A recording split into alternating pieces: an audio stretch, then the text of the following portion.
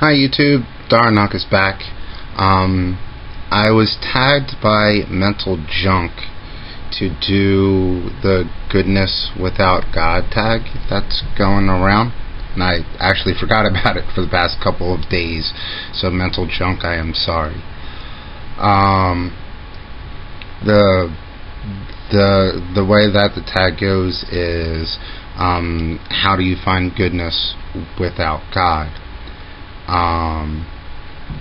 Since I'm an atheist, it's pretty hard to put aside a faith system, but I will tell you what I find good without needing to believe in a deity, and that is basically just my overall life.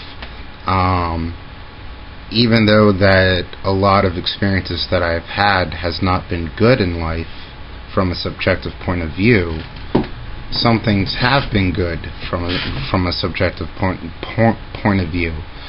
My parents, my friends, people that I care about, my cat, things like that.